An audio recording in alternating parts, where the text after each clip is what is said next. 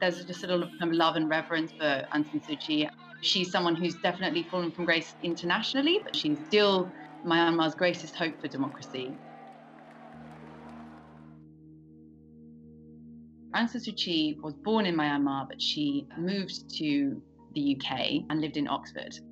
But then in kind of late 80s, she returned to Myanmar to nurse her ill mother.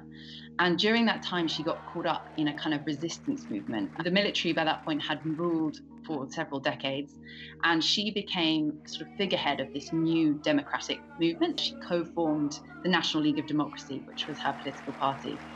She was then arrested and for the next 15 odd years was held and detained by the military. She was living under house arrest in this kind of crumbling mansion by a lake in Yangon, and she would make speeches about democracy over the gates. For like almost 20 years, she was this kind of real symbol of hope and the future. Her kind of election in 2015 was this just real turning point for many people in Myanmar. The things that she was seen as kind of being really crucial to doing in government was to help end a lot of the kind of internal conflicts between the various different groups within Myanmar.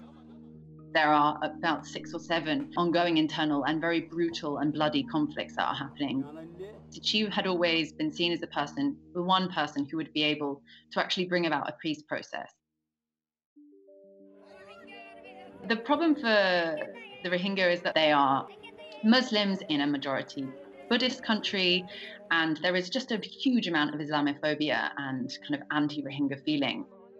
Aung San Suu Kyi is from the kind of majority Buddhist Burma community who just feel like the Rohingya are infiltrating Bangladeshis who do not have any right to be in Myanmar, which history just shows is not to be the case, but that is very much the narrative. Her sort of, I guess, greatest sort of downfall was her defense of the genocidal actions of the military against the Rohingya in Rakhine State. I don't think there's ethnic cleansing going on. I think ethnic cleansing is too strong an expression to use for what's happening. It's a matter of people on different sides of a divide. She did not put herself on the line in any point to defend them, because it would have soured her already troubled relationship with the military and also would have been quite an unpopular policy.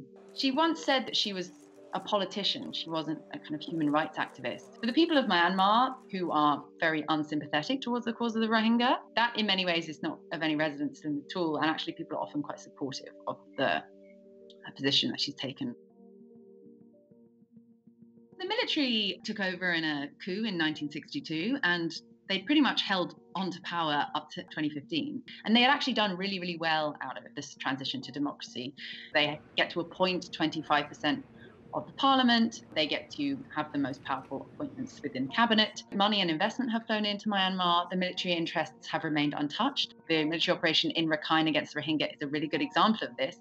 There's no one holding them back. This is a coup happening in the Southeast Asian nation. Troops are patrolling the streets and a nighttime curfew is in force. It's been criticised as unacceptable and a serious blow to democracy. You know, what the military have done is they've overruled a democratic election under the fake allegations that it was rigged simply because they didn't win it. There is a sense that the reason this happened now is very much to do with the General Min Aung Hlaing, the current leader of the military, seemed to be making more and more kind of moves towards political ambition during the last election, which was then scuppered by the fact that the military lost the election so badly. And so this coup enables him to basically hold on to his political power for the next year. They've done everything that they can to kind of control and maintain their power in Myanmar's transition to democracy. But the one thing they've never really been able to do is actually become very popular. The military will do everything in their power to try and hold on to power with some kind of sheen of democracy, which will make them acceptable and palatable to the international community. But my sense is that it will be kind of very hollow. The pathway to democracy has been very kind of fragmented and troubled, and it had been very slow, but it was there. And the kind of fallback to the old ways of military coup is, I think, just extraordinarily frustrating for the country.